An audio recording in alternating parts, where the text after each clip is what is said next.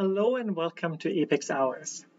My name is Johannes Fischer, and today I would like to talk to you about demystifying computer telephony integration, also known as CTI, in Salesforce. Just a bit about myself. I've been in the Salesforce ecosystem for over 10 years, during which I spent my time at ISVs and at consultancies. I had the pleasure of working on 2 CTI adapters that are currently available on the AppExchange, one for the Genesis and one for the Amazon Connect platform. And if I'm not working or presenting, I spend a lot of my time with my family, my wife, my 9-year-old daughter, and our 2 kittens. Now, let's find out why it is important to talk about CTI. Well, it's because we're living in the age of the customer. The internet has empowered consumers to obtain information about the quality of products and services that an organization provides. Product reviews in online stores or on YouTube are a great example of that. And social media has given many people a voice to express their dissatisfaction when the service of a company does not meet their expectations. This empowers consumers to be more selective when deciding which company or product they want to interact with. And the market has noticed that and reacted to the situation. More and more organizations are making significant investments to provide a holistic experience to acquire new customers and, more importantly, to retain them. We are seeing more subscription services that allow companies to create recurring revenue, which makes it really important that our customers are happy for an extended period of time. And how are companies doing that? By creating customer journeys through multiple experiences. For example, they are creating a brand experience which influences how I feel when I think about an organization and its values. A lot of effort is spent on the product experience, which influences how I feel when using a product or service. And they are working hard, at least many do, to provide a great customer service experience, which influences how I feel when I interact with an organization while they are dealing with my requests. While many people have become a lot more digitally averse and use more digital channels such as email, chat, or SMS, the phone channel remains a popular choice for customers, especially when dealing with complicated requests. I like this graphic for exactly that reason, that it separates simple and complex requests. It was released prior to the pandemic, and I would make the guess that the phone channel has become even more important over the last 18 months. It allows us to connect to others, and connection is definitely something that many have been longing for. But that does not mean that other channels are important. They just serve a different purpose. Especially with chat and SMS, companies were able to significantly scale up their customer service experience through the advancement of natural language processing and AI bots. Through those, customers were able to access simple services at any time of the day without wait times, which significantly increased their service experience. But for today, we are going to focus on how companies are handling phone interactions in Salesforce and talk about the core concepts behind computer telephony integration. What I would like you to get out of this session is an understanding of how CTI works and the value that it can bring to your organization. Learn how Salesforce enabled CTI vendors to interact with their platform. And last, I would like to provide you with some tips and knowledge that help you to review a CTI product and how to compare it to other offerings in the market. All right. Let's start our descent with the 30,000 feet view. It's important to note that we are dealing with 2 different technology platforms. The contact center platform is responsible for managing the phone connections and the routing of phone calls to the agents. The Salesforce platform, on the other hand, allows agents to handle phone calls, view essential customer information, and execute any processes associated with the customer's request. and CTI has an important task to perform. It is the link that connects those platforms in a single user interface to provide one holistic experience when connecting a customer and the customer representative of your organization. As a result, it is responsible for not only providing the customer experience, CX, but also the employee experience, EX, here on the right-hand side. Only when your employees are empowered to have all the information available that they need to handle the customer request, then they can focus on actually interacting with the customer instead of dealing with the technology. This is how you can amplify the experience that your customers have when contacting your organization. Keep in mind that your agents are the medium of your company, and the technology platforms and CTI are here to empower them to provide a positive customer experience. Okay, so let's continue our descent and look at the CTI more closely. The first thing we need to do is to break down the different directions on how conversations can go. There is outbound, which means that the organization is calling out to a customer that is mostly used in the context of a sales call. In this simplest scenario, your users are calling your customers individually. This often translates for a requirement to click to dial a contact or a lead, and some automated tracking of the phone call. For example, your salespeople may call leads who showed interest in your product on your website and requested more information. But there are also more complex use cases such as campaign calls, which allow for reaching customers in high volume. In a campaign scenario, your organization still reaches out to the client, but for the users, it will appear like they are receiving an inbound call. To give an example, a communication company may want to tell their existing customers about their high-speed internet product and provide them with a special offer to upgrade their connection. Using a campaign mode allows to run all those phone calls more efficiently. Either way, the purpose of the call is always known and the process behind the call should mostly be the same. And that's a big difference to inbound. Inbound stands for the customer service experience. At the time when the call arrives at the contact center, the organization does not know the purpose because the customer initiated the call. If I call a customer service hotline, there could be a question about my last bill or a product issue that I would like to report, or anything else that is the reason for my call. Hence, the IVR has to take steps to ask the customer to find out more so that it can connect the customer to an agent that is best skilled to handle the request.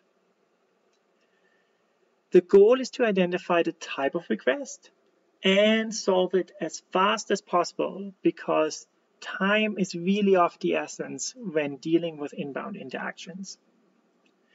That's where an interactive voice response system, in short IVR, comes into the picture.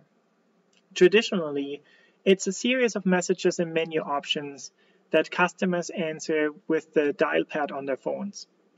Nowadays, some of those systems have become more interactive, thanks to the power of AI, but ultimately the purpose is still just to collect the information. For example, if you call your bank, you might be asked to provide your bank account or credit card number. Then additional information is collected, such as if you're looking for technical support, accounting, or so on. And at the end, you will be connected to the agent. At that point, it is critical that the agent has access to the information that was provided earlier. There's nothing more frustrating to me when I enter my account details in the IVR, and then once I reach the agent, I get asked to provide the same information again. This is unnecessary because the information was already provided, and the technology exists for the agent to see what I had input earlier and to allow him or her to immediately continue with the process. As mentioned earlier, with the help of AI, the IVR has become more interactive, and it is capable of providing customers with a lot of self-service options. But in order to do that, the contact center platform needs to be integrated with the CM in order to get the visibility to the data that is related to my account. So we can see that there's a lot of possible scenarios in inbound calls, sometimes with an agent in the picture and sometimes without. All of them need to be supported by the technology and integration in a seamless way. Let's summarize the flow we just talked about for inbound cases visually. Okay, so we have our customer, Tracy, here on the top left, and our contact center agent, Sam, at the bottom left. When Tracy makes a call, she will first be connected to the contact center platform, hitting the IVR, as I just described. And she will make her initial selections. The contact center will most likely create some information, such as her contact information based on her phone number, or if she provided a case number, the details about the case. Eventually, the call will be directed to Sam, who is currently available to talk to a customer and skilled to handle Tracy's request. Sam is going to answer the phone call using the CTI adapter in Salesforce, which is the box highlighted in red. He uses the phone controls hosted in a widget to typically that typically sits at the bottom of the service console and pops out when the phone call arrives. With a widget, he can answer the call, put it on hold, transfer it, and look at some of the data that was provided in the IVR. And in addition to the phone controls, Sam gets something that is called a screen pop, which is showing Tracy's Salesforce contact record, or if she provided a case number, the case recorded and linked to her account and contact. With all those details on the screen, Sam can immediately jump into the action. Now that we know where CTI fits into the customer service picture, let's see what Salesforce provides to enable this integration. At first, way back when, there was the Salesforce Desktop CTI adapter, also known as the CTI Toolkit, which has been end of life since spring 17 and is therefore not listed on the slide. Its successor was OpenCTI, which has been around since beginning of the last decade.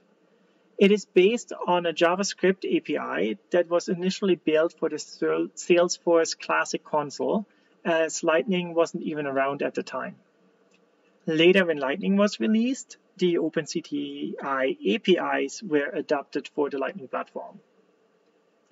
Salesforce Service Cloud Voice was first announced at Dreamforce 19 and was made generally available in summer 2020. It is Salesforce's first pure voice offering, which uses Amazon Connect behind the scenes as a contact center platform. It uses a Salesforce-branded softphone UI and provides some advanced features such as a call recording access and live transcriptions right from within your Salesforce pages. Now, one of the core challenges with CTI is, and on the Salesforce platform, has always been the Salesforce omnichannel integration, because agents had to deal with two different widgets in the console that were each connected to their own routing engine.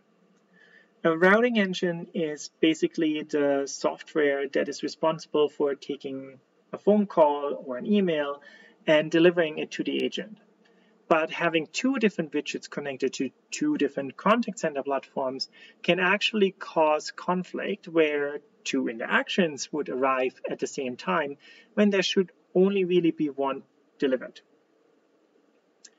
In the best case scenario, existing OpenCTI solutions were able to synchronize their agent presence status which agents are using to let the routing engine know if they are available for a call, email, chat, etc.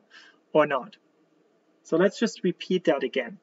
As an agent, I'm either available to answer a phone call or handle an email interaction or chat, or I'm busy doing something else, in which case the contact center platforms should not deliver any new interactions to me. And the way how I let the platforms know is by providing status information. So I can notify the system that I'm available for a call or that I'm busy with other things like a meeting, my lunch break, or something else. And we see these things later in our demo as well. Without integration, I would have to set my status in 2 different systems, each individually, in order to let the contact center platforms know that I'm busy. And when I say contact center platforms, I actually include here Salesforce Omnichannel Router as well. So as I said, I have to set my status individually in each of the widgets, and that's easy to forget, right? This creates a poor customer experience. Then, as a caller could be hearing a ringing sound, but the call would not get answered because the agent eventually walked away from his desk, but only set the status to busy or not available in the OmniCenter widget. It also creates a challenge when it comes to reporting or something called workforce management, which is what many bigger organizations are using to plan their staffing needs depending on call volumes. It allows them to make sure that they have the right number of agents with the right skills to handle the interactions the fastest way possible at any given time of day. Now, if the 2 systems are being integrated, which is something that Salesforce supports through the APIs that it provides, agents will only have to set their status once in one widget, and it will automatically be synchronized to the other widget and therefore to the other platform. Needless to say that dealing with those 2 UI is still a more complex way of interacting with the system. And from an agent experience perspective or employee experience perspective, this is not an optimal way of dealing with things. And that's exactly the reason why Salesforce has further evolved the Salesforce Service Cloud voice solution and recently announced the integration of the 2 UIs into a single one. So Salesforce Service Cloud Voice initially was a dedicated softphone UI, and earlier this year, Salesforce has announced a new user interface that will combine the Salesforce Omnichannel and the phone widget. This was first introduced for Amazon Connect-based all-in-one offering that Salesforce had. But soon thereafter, Salesforce also provided a new set of APIs for CTI vendors, which is called Salesforce Service Cloud Voice for Partner Telephony, and allows to connect the Salesforce Unified widget to any third-party contact center platform. Users will start to use a single Salesforce-branded widget that can be powered by many platforms behind the scenes. The new API is just rolling out with the selected list of partners, but I'm sure many more vendors will join in and utilize the API for their softphone experiences soon. What's important to note is that Salesforce CTI has become a bit of a commodity. So why did I say that? The reason is the number on the screen. When I searched for CTI on the AppExchange, I found over 85 results of different listings that are available today. And Salesforce customers have to choose from that selection if they are looking for a contact center platform with CTI integration. So this is huge. What requirements would you look for when comparing those products? What features might be critical? Well, let's look at some of those core features in more details. To do that, I decided to separate the features into 3 categories. And by no means is what you're seeing here complete. It is just a highlight of the most common type of features that are available today. But there are certainly more, and each product has some special features that it highlights and where it stands out in each of the categories. This list is supposed to give you a starting point and common ground to compare the offerings that are available in the market. The standard features on the left-hand side are simple screen pop and click to dial. These are commodity features because everyone does a simple screen pop and click to dial, and they typically show that immediately in their demos. Simple screen pops in this case refer to just popping the contact information for a phone number that the customer is calling from. When we're dealing with more advanced features, that's where the different products are already starting to differentiate. And here, for example, we can talk about configurable screen pop data. As I said, simple screen pops are based on just the phone number. But in advanced environments, you can configure what data inputs a screen pop should be based on. If a customer calls in and all I have is the phone number, well, then use that phone number for the screen pop. If the phone number exists in Salesforce, pop the contact or a lead. And if it doesn't exist, maybe screen pop a form to create a new record. But what if the call was about a specific case and the customer actually provided that case number? Well, then you would want the screen pop to actually pop that case. The most specific piece of information should always be the entry point for the conversation, since the agent can easily navigate to all related records, such as the contact or account, from there. Call activity records are most commonly created by all soft phones when the call ends. What you often want, however, is a little bit more flexibility in the way how they are being created. Maybe even select specific fields from the phone call that can be mapped to custom fields. Next, accessing call recordings right out of Salesforce is also considered an advanced feature, as many applications require users to log into the contact center platform to access those recordings. And finally, let's take a look at the fully integrated solution. Those platforms are able to perform queries and data modifications right from the IVR. One important aspect is here that the platform is capable of creating a new record and to pass on the ID of that newly created lead, contact, or case for the screen pop. Two-way data access, where the soft phone can display the data that is coming from the contact center platform as attributes of the call. And vice versa, the agent should be able to provide details about his work, for example, the number of case that she created, which could be attached to the call so that another agent could have access to the information or that it could be reported on. Post-call actions, they help workflows and processes to save the agent's time to get ready for the next call. And supervisor functionality allows call center supervisors to view in Salesforce what the status of each agent is, how many calls are waiting in the queue, and other statistics. Ideally, the supervisor also has the ability to listen into a call and possibly coach the agent. And last but not least, with the technology improvements in artificial intelligence, we are now able to have full transcripts of phone calls being created either in real time or at the end of the call.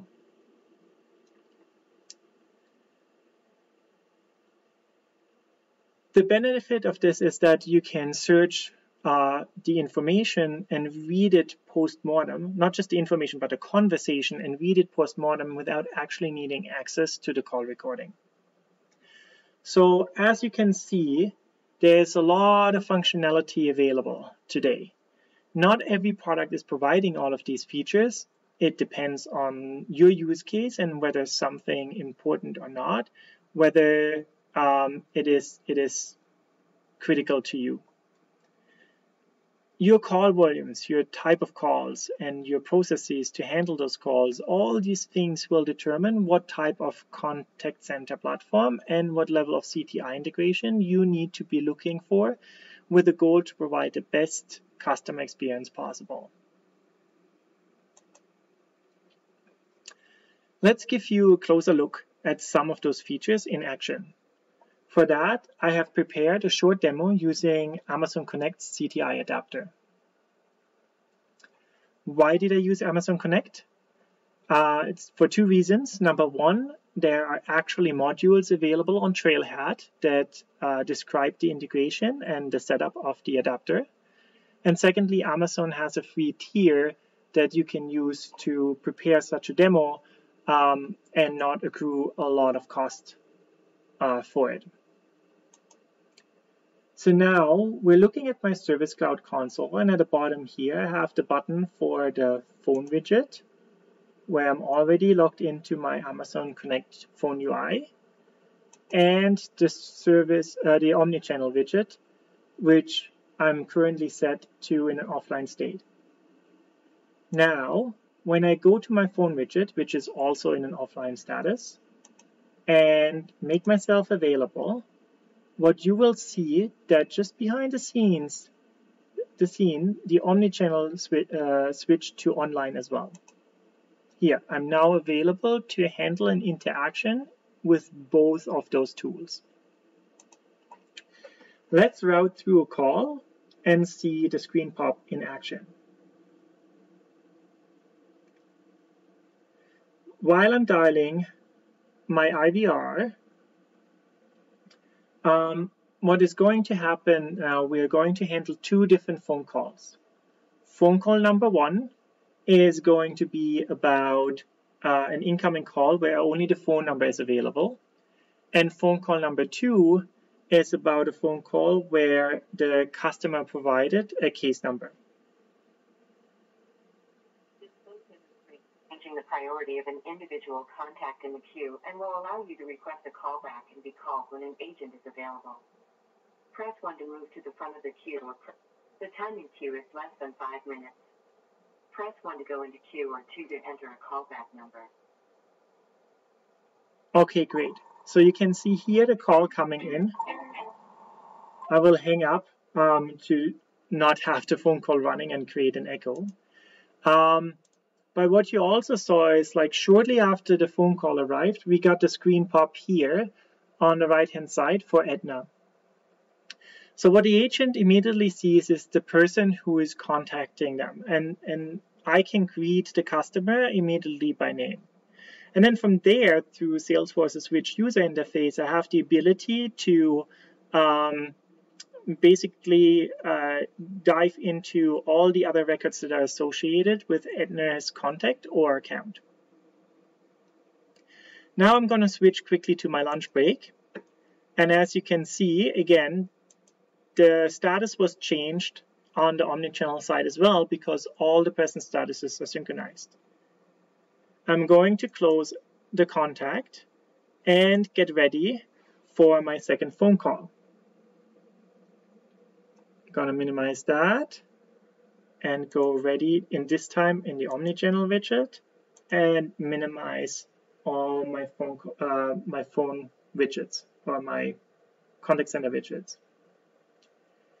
And now, as I'm dialing in and go through the IVR, I will be attaching a case number to the call. And as you see the phone call popping, and again, I'm just hanging up here to prevent any echo, you saw that instead of the contact record, the case record was screen popped on my screen. So I can now not only greet Edna by name and say, "Hi, Edna, thanks for calling.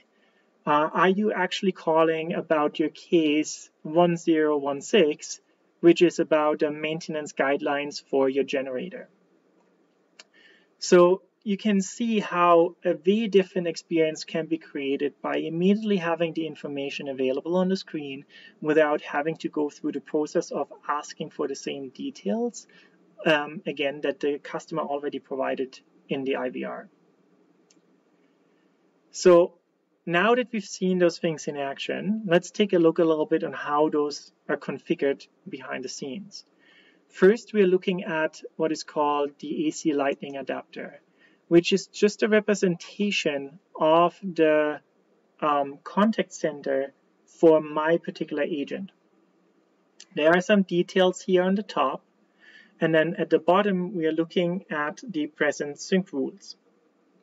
The present sync rules are basically the configuration records that map the different statuses between Amazon Connect and Salesforce Omnichannel. And we have two records for each status. So we have one status record that says change, synchronize available in Amazon Connect to Salesforce Omni, and then one record that says synchronize Salesforce Omni's channels available status back to Connect. And so we set that up for all the different statuses that were available. When we're looking at the screen pop that we saw, where this is also fully configurable through something that is called the CTI script. Here we're looking for the on-connecting event, which is Amazon's term for when a phone call arrives at the agent desktop. If I'm looking at the bottom here, I see a state engine that is going to be processing the phone call at the time of the arrival. And I can configure what it does, like I created this here. And what it first does is actually looking at an attribute on the call with a name case number.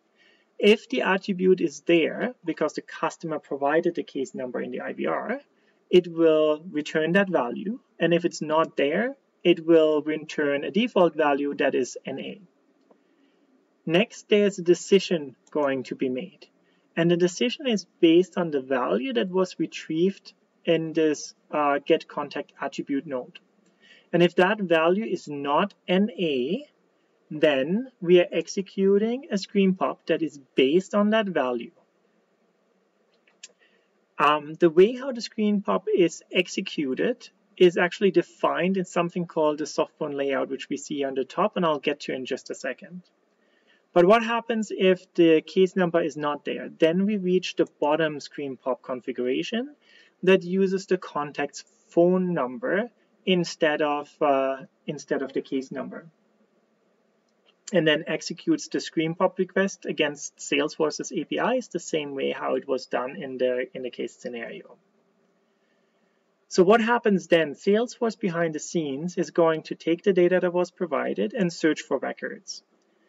And then based on the result, it decides on what actual screen is going to be popped to the user. And the search is being executed using the softphone layout configuration, where you define what type of objects are actually valid to be searched for. And then for each of the object, the screen pop behavior for when a result and a match was found. So for instance, let's say if no matching record was found for the phone number of the contact, well then maybe pop a form to create a new lead. Or don't put any screen pop at all, or have a specific flow that could be executed in that case that will collect the customer information, maybe perform a search, or create the record details in Salesforce. But if the record was found, as we just saw in the demo, it will pop the detail page for either the contact or the case. So this was just a very brief overview about simple screen pop scenarios, as well as the present synchronization between the softphone and omnichannel, and how those things are configured in a more advanced softphone CTI adapter. Let's go back to our presentation. All right, so let's summarize what we just talked about and saw, and look at it through the lens of someone who is evaluating a CTI adapter. As mentioned earlier, it's important to differentiate between outbound and inbound scenarios. And for each scenario, look at a different set of features. I categorized those features into 3 different groups. The user interface enables the agent experience and is complemented by features around the omnichannel integration. And last, the IVR integration, while not a core feature of the CTI platform, still plays an integral part in the customer and agent experience from a CRM perspective. In the outbound scenario, it could be used when running a campaign if all the data was not already loaded into the campaign records. Either way, the goal is to empower your agents with those features and, at the end, to create a great customer experience. The inbound scenario is more complex, as we already know, and hence we are looking at a larger list of features to consider. While the user interface requirements are pretty much the same like outbound, there are more considerations when it comes to the integration with omnichannel and the IVR. For instance, capacity awareness will not just monitor the agent status, but also the number of interactions an agent is handling at any given time. This may then result in either the platform deciding not to route any new interactions. My general recommendation would be to separate the voice channel from other channels because it will simplify the work for the agents and the setup of the two platforms and the CTI application. Here's a quick story though that will highlight how all those features could work together. Let's take our agent, Nia, who is starting her shift today. She signs into Salesforce, which immediately loads her service console and the Lightning interface. At the bottom left, the CTI widget is starting up, immediately logging into her account, but marking her as offline from a status perspective. Nia is a blended agent, so she actually handles emails from time to time using Salesforce Omnichannel, which is also currently set to an offline status. In the meanwhile, Richard is having issues with his internet connection and decides to call his cable provider. When his call arrives in the IVR, it queries to see if Richard has any open cases. He currently does not have any open case, so the IVR asks him to provide a brief summary about the issue that he is calling about. The IVR then creates a case with a transcription of his issue in the description field. And the ID of that case is attached to the call for a screen pop later. So Nia is ready to take her first interaction. She sets her status to available in the soft phone, which also makes her available in Omni, and her phone starts ringing. This will put her Omni widget into a busy status for the incoming call.